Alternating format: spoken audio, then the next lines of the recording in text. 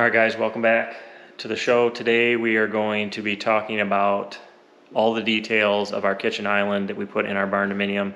We get lots of questions.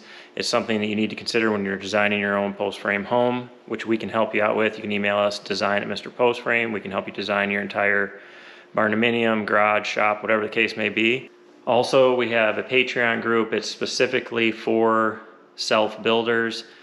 We talk about different self-building topics every month. You get to ask questions. We do a live every month. It's a great community of other self-builders that you can share your knowledge with, share experiences. It's a great group. It's really turning out to be pretty awesome, so check that out. But let's go ahead and jump in to our island. We're gonna go through the whole thing, how we set it up, why we set it up that way, kind of the dimensions, space around it. So let's get going.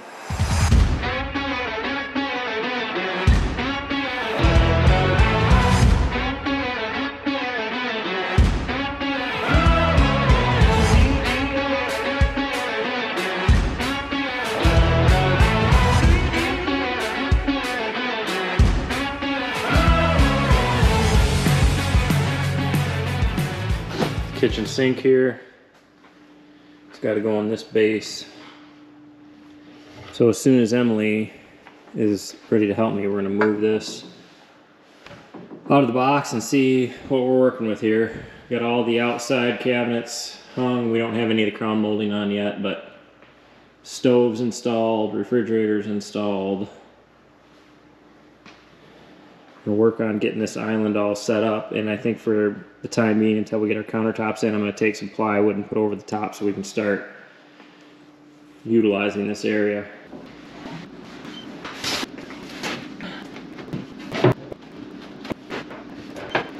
So what do I need to do? We got to cut this out because this is another apron front sink, right? Yeah. So there isn't actually a shelf in this cabinet, so what I'm going to do is I'll measure from here to here, and then I'll block it on both sides. Hopefully that looks a little more than a 2x4, maybe, I don't know, let's get a tape measure and measure. Looks like we got to bring it up about 1 3/4 inches. So we'll take a 2x4 and then I'll cut a 1/4 inch shim with the table saw, and I'll block it on both sides. And then underneath, because this sink is so heavy, I'll build some supports right there that are underneath that 2x4 to really give it some strength. So then we'll just have to cut a hole here for the drain, and our holes back here for all of our faucet stuff. All right, guys, I cut some 2x4s. I ripped them down on my table saw by an 1/8 inch, so I could add a 1/2 inch of plywood to get to the 1 7/8 I need. So we're going to take the sink out, temporarily set these in, set the sink back in to make sure that it fits.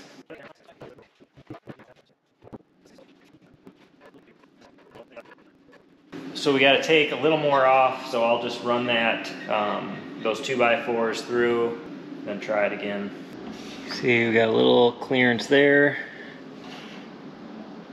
a little clearance there, which is what we want. Now we'll lay this on its back, get this piece marked out, and then this piece just pops off the base, so all I'll have to do is take that outside and cut it. You guys can see these porcelain sinks aren't perfectly flat across the top. I know it's kind of hard to see here, but we're even right here, but then it dips down a little bit right here in the middle, and then we're even back over here. So it's important. I like to just lay the sink up here and then mark it out with tape.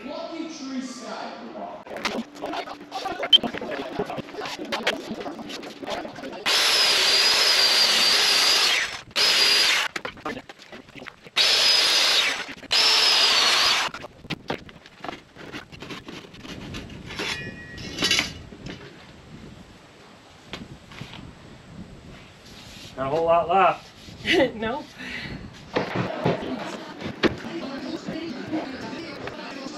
Just need to sand a little and I think we'll be good. Awesome.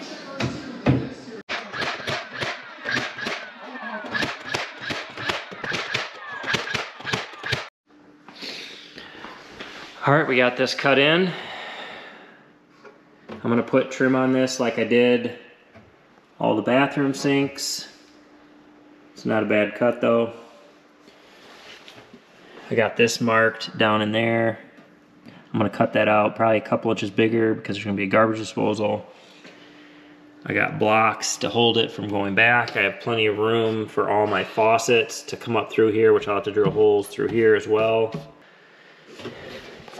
And then we have blocks down here on both sides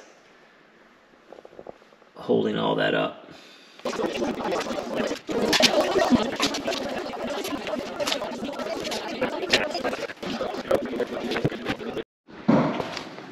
All right, so we're marking for all these pipes. Got water lines. I got one hot water line for our 2 dishwashers. We're gonna have a dishwasher on each side of the sink. And then we have the hot and cold for just the sink. And then we have all of our electrical circuits coming up through here, which there will be a junction box underneath. I have to cut this section out so I'll have enough room to reach up in here and hook on all of my sink hookups. This will be for my drain. That will be for the electrical conduit. And that's the other 3 holes that I got to do. So we're going to take this outside, cut all these, and then see how we did.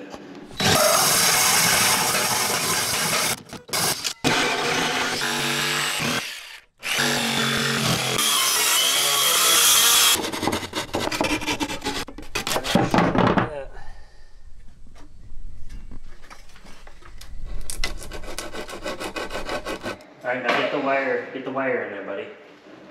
Get the wire up through there. Get in there. Okay. A little bit lower on. Nice and easy. Wait. Straight down. Oh my god, I'm perfect. Nice job, buddy. Hey. Hey. High five, girl. Hey! Don't leave me hanging. Get over here. Nice job. That fits up there. Nice. I wish that was a little bit bigger around, but I think I can get that glued on there. So now it's time to square this up and start attaching the other cabinets to it. Alright guys, so I just finished up the island cabinets. Not too bad. The concrete was high in the middle, and so I had to shim it on the 2 ends, a little bit on this side to get it level, and then actually quite a bit on this side. So it's down about 3/4 to 3/8 here. So what I did is I took some of that flooring and I cut pieces and then screwed them. I turned this cabinet upside down and screwed them to the inside so it sits on those instead of having shims. So once I put my base, I have 3-inch base on this, that'll help hold this where it needs to be as well. Another thing I did was I took some of that hardwood flooring and I screwed it, laid it across here so it was touching the concrete, and then screwed it into the cabinets to help hold this part up, because you can see that had to be up a little bit. And then to keep the whole, all of these are screwed together now in level, plumb, and to keep this whole thing right there without ever moving, I took some angle, put a 3/8 bolt into the concrete, and then 2 screws through this 3/4 inch hardwood and then into the 3/4 inch plywood of the cabinet. So this thing's rock solid. I got one here, and I have one right here. So if you can see, I mean, this thing doesn't move at all. So I'm pretty excited about that. It's a little bit of work getting it together, what I did was I laid these 3 cabinets all on their back on the floor and screwed them together through the sides. So all 3 of these cabinets were screwed together, so it was basically like one big cabinet, and then Emily and I stood it up, and then it was really easy to level because it was all locked together. So we just shimmed it to get it level. Then we attached the kitchen sink cabinet, and then all we had to do was square and plumb up these end cabinets and make them flush here. So that was pretty easy. We got a dishwasher here and a dishwasher here. And I brought one in to make sure it fits in that space, and it does. So now that we know we're gonna fit, I'm gonna go ahead and slide that in there.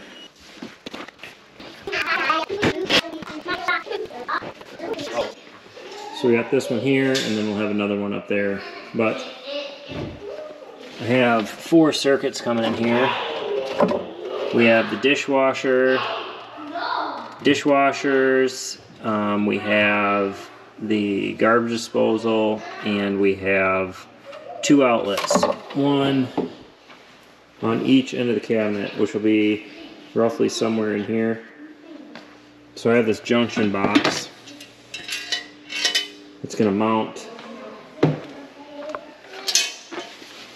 right up in here somewhere, and that's what will be basically house all the connections, and then I'll come out of there probably with flexible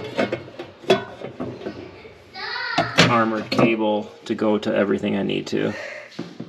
We are going to start the trimming process here in the kitchen. And we're going to start here with the island, because in order for me to finish all the electrical, I need to have these deco doors put on the end. And basically what it is it's 2 doors, basically frames, and it makes it look like doors. So Emily and I are going to put these on. Basically all we have to do is square them up, and then we are just going to trim nail them in, and then we can fill the holes with the filler, and you won't even see them. So then this trim will go down here, and then there's also a scribe molding we can put along here if we feel like we need to, which we might have to, just because this island wasn't perfectly level. So I had to space it off the ground on this end.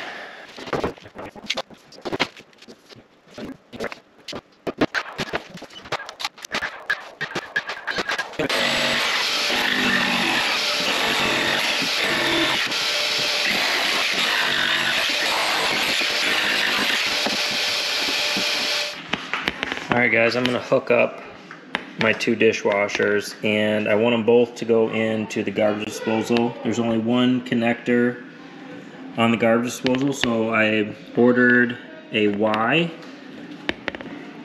So it's a barbed Y, so I have 2 inlets. So one dishwasher will come in here, one will come in here, and then I have this dishwasher adapter. This hooks on to the garbage disposal, and then the barbed fitting for the Y. So I got that clamped on there. I can climb up under there and clamp this to the garbage disposal. I actually might wait and get my hoses hooked up to this and clamped on, and then hook it to the garbage disposal. I'm not sure how hard it's gonna be. All right, so we have our water line hooked up. We have our drain hose ready. Lastly, we have to get our electrical. So I have an armored cable that hooks up to the box right there. So we're gonna go ahead and get that on there, get our wires hooked up there, and then we'll drill 2 holes in the bottom, one for the electrical, one for the water line, and then we'll drill one up. I prefer to drill one up high for the drain hose.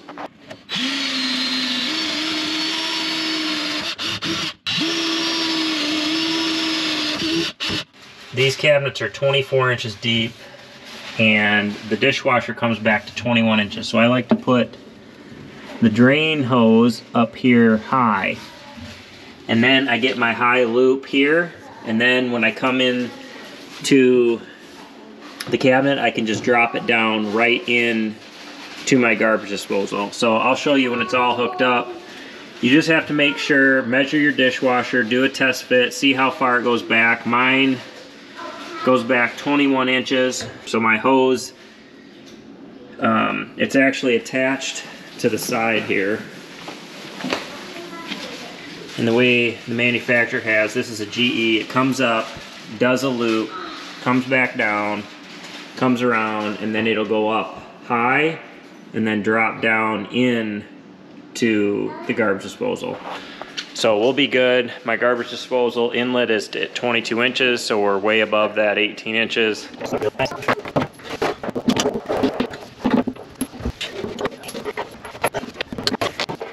my electrical line, water line, and my drain.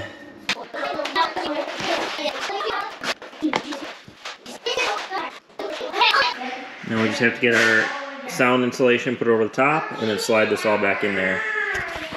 We got the electric hooked up, we got the water hooked up, and then I just got to pull the drain hose through the top.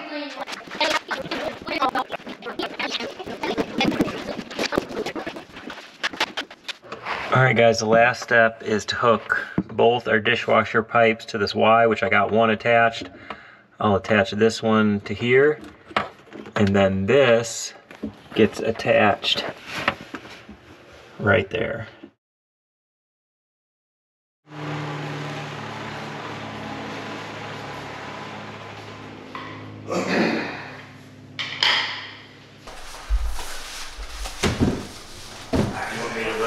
Yeah, I'm looking a little bit, just nice and easy. 1, 2, 3.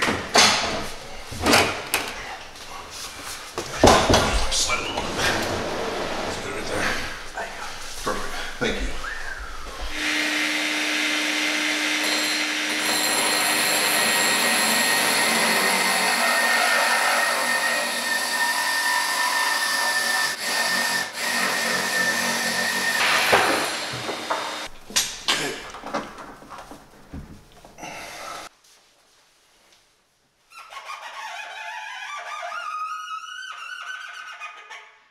So we'll just give you an overview of the island to start out. We have a width of a little over 50 inches.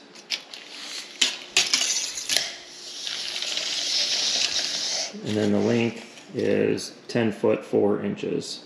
We have a quartz countertop, which is kind of personal preference. We have a farm sink in the middle. And when you think about designing your kitchen, if you're going to have an island in it, I always like to think about where I want to look at when I'm standing at the kitchen sink. And so this is why we kind of designed our great room with all the windows, fireplace, and everything, because you spend a lot of time in the kitchen, and that way, you know, we could look out all the windows. So this is I believe a 32-inch farm sink. It's centered in the middle. We chose to do 2 dishwashers, one because we have 3 kids and we're constantly doing dishes, and I don't like any dishes in the sink. So we always have a place to put the dishes when they're done. One cool thing that we did is we put these little magnetic signs on there so you know whether it's dirty or clean. That just kind of helps out with where you can put your dishes. We have 24-inch deep cabinets on one side, so this front cabinet comes 2 feet, and then we have a 1-foot cabinet in the back. And I chose to make these actual cabinets with shelves, even though we set our chairs all up along here. I wanted to utilize this as extra storage. So we have a big garden, we can a lot, so this is where we store a lot of our canned goods for use during the year. Works out really nice. It's a great way to utilize that space instead of it just being dead space. As far as the overhang on the island, can see if I butt that up, we are 12 inches. And if we slide this chair up here, 12 inches I feel like is a really comfortable distance, and at that distance you don't have to have any metal supports or anything supporting your countertop. If you were to go out, say 18 inches or even further, you're going to have to build in some kind of support. Typically what we'll do with that is we'll use like 1/8 inch metal flat stock, and then we'll kind of router out the top portion of the cabinet, and so it can come out here and support it. These are frameless cabinets, so that would be a little bit more difficult in this situation, because when you have frameless cabinets, your doors go all the way up to the top. But you will be really happy with a 1 foot overhang for seating. It's real comfortable. You feel like you're at the right distance away. Obviously, most places are going to require you to have power, so we have an outlet on one end, actually on both ends of the cabinet. And how I ran that wire is we used electrical conduit from our main box. And I don't know if you can see in there, it pops up right there. There we go. So you can see the conduit comes up through the bottom, comes into that junction box, and then we use flexible cable to run to our outlets. And then you can see where our plumbing comes up into the bottom of the base of the cabinet. We use 2-inch PVC to bring our water lines up, all that kind of good stuff. So we run a garbage disposal on our main sink. One thing I like to do with all my cabinets is I always put like a pad in the bottom of this. Just think it makes it feel a little bit better. But I'll try to show you the plumbing, how we hooked up the double dishwasher. You can see that Y right there. So both dishwashers have a high loop, and then they come into that Y and go in to the garbage disposal. So when it comes to the wiring and the circuits that I ran to the island, I think I ran 4 circuits here. I have a circuit for each of the dishwashers, I have a circuit for the garbage disposal, and then I have a circuit for just the 20 amp outlets. So it doesn't hurt to run, pull extra wire. Obviously we have conduit, so we could always pull more later, but it's always easier to pull them all at once. So just make sure you pull enough circuits to your island, so if you want to add something, you always have it in that junction box that you can do that. I doubt I'll ever add anything. We have outlets, we have garbage disposal, all that kind of good stuff. So I don't think we're going to end up adding any, but that's one thing to think about, is how many circuits you need. In most kitchens and most places, you're going to have dedicated 20 amp circuits for your island. So that's going to be one circuit. You're going to have a dedicated circuit for your garbage disposal, and then I ran each of my dishwashers on their own circuit. One circuit would have been plenty, but we just have them on their own. So if one for some reason we'd lose one, we wouldn't lose both of them. So on the left side of our island, we have our double take 2 on the garbage can. Emily did not want you guys to see that we actually had garbage in our garbage cans. So this is the drawer where our garbage cans are kept. They are never empty, but you can see they look pretty for the video. We chose to keep it here on the end because it's easy transition to the mudroom, to the garage. And yes, I told them that you wanted them to see pretty clean garbage cans. Because garbage is disgusting. On the other end, we have just some cabinets for storage. Got all our silverware. This has got like a hidden drawer in it, so it's kind of a double-decker. Just kind of nice. Allows you to have a lot of extra space in there. As far as installing your cabinet, if you're installing it on concrete, one thing to think about is this concrete's never going to be perfectly level. So what I do is I'll mark it out with tape on the floor, find the highest point with my laser, and then I will add blocking to my cabinets as I install them to get them the right height so it's perfectly level. And then when we trim it out, we'll use a scribe trim at the bottom, which is it's kind of a flexible trim that you can push all the way down to the floor to hide any imperfection in the concrete height. The next thing I want to talk about is that we get a lot of questions on is how much space should you have between your island and your cabinets on the other side. We'll put a tape across here. We have basically 47 inches, and that's a good amount of space. I feel like when two of us are in here, we can pass. If you pull the dishwasher door down, you can still get around the outside. Same thing goes with the oven. When you pull the oven door down, you still have a couple feet that you can get around. So when you're pulling hot dishes or whatever out of there, you can, this isn't just all the way over the cabinet. So you'll see a lot of places where this distance isn't enough. And when you have a door down, you can't get around safely or easily, I guess. Just something to think about. And then on this end of the island, the space is a little bit less, I think. So if we go just to the handles, we're about 39 inches. Counter to counter, we're back up to that 47 inches. So our refrigerators are typically going to stick out a little bit further. This is a cabinet depth refrigerator, so it sits in further than normal, which is what we like. But you got to take that in consideration. If you had a normal size fridge, that's going to stick out 3 or 4 more inches, so you're going to lose more space there. The reason we like these is because they sit closer to the wall. I think they look nicer, and then we always have a secondary fridge for just extra storage. The cabinets came from our cabinet partner, cabinetdirect.com, which we'll leave a link in the description. We have a discount for you guys if you're interested in going that route. They will design your whole layout for you. They have painted cabinets, stained cabinets, like 3 different levels that you can choose from. So another question we get a lot of is, do you have to have these posts here? And that depends on the size of header and the span, obviously. I would not have had to have that post. We did it more of just kind of the look we were going for. But I could have taken that middle one out if I wanted to. But if you're gonna have posts or something, you gotta think about, you know, that space as well. We put about 35 inches between the edge of the counter and this post. And that gives us plenty of room to pull out a chair, still get in and out of there fairly simply. The faucet that we use is a Pfister faucet. Got the pull down head on it, swivels. We got this metal grate in here in the sink, just kind of helps keep your dishes off of the bottom of the sink.